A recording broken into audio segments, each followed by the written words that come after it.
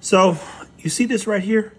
Furthermore, jaw strength is affected by the angle around the zygomatic arch, aka the cheekbone. The flatter the arch, the less strength there is in the jaw. So, curved zygomatic arch, flat zygomatic arch. No bite force, bite force. One of the things that I liked about Baloo, come here, boy.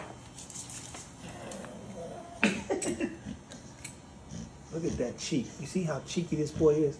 And I said, man, what if I can get those cheeks more pronounced?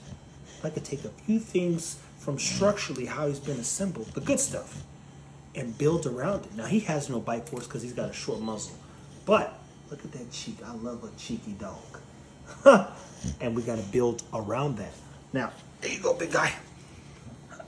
Goal, long term, I will show you the finished product when this is all said and done, when the dust settles.